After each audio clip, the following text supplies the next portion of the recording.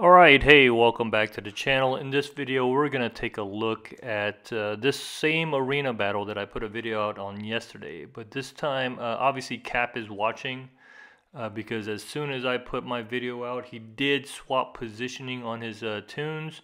And so therefore, I had wondered as well what would happen if his Apocalypse was not part of the cluster where you rewind. And he, I guess he took note of that. Hey, Cap, well played, sir. And it took me a little tinkering around to try and get this worked out, but actually not much has changed. I did have some struggles a little bit yesterday. I'm going in with the exact same team to make sure I go first. So let's go take a look at it. Now, a couple of times that I tried this, I did fail, but I'm not quite sure. I still don't understand all the elements of which leads to a failure, but again, in this configuration, all I need to do is rewind this cluster here. Again, it's really going to be about Red Hulk and Morgan. And again, if I can ability block Morgan here and give my character some protection, basically, with the safeguard and the immunity.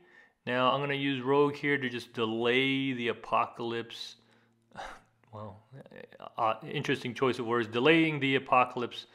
So let's rewind him here. Eventually, man, I did a lot of talking. Here we go, rewound, and then now this Kang special in the middle is key. You need to be able to get rid of some of these guys and get them low enough to where this Rogue ult destroys them.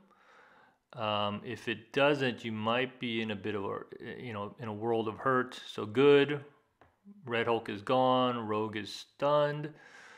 Cable actually gets to use his special, Speed Rewise. Look at him. He actually has a role aside from just the speed bump at the beginning. Kang does his thing, and it's really just a matter of attrition, right?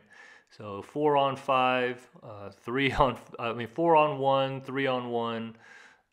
Big Apocalypse, even if he had a gold-plated skin, is not going to help him survive this. So there you go. Different configuration, same results.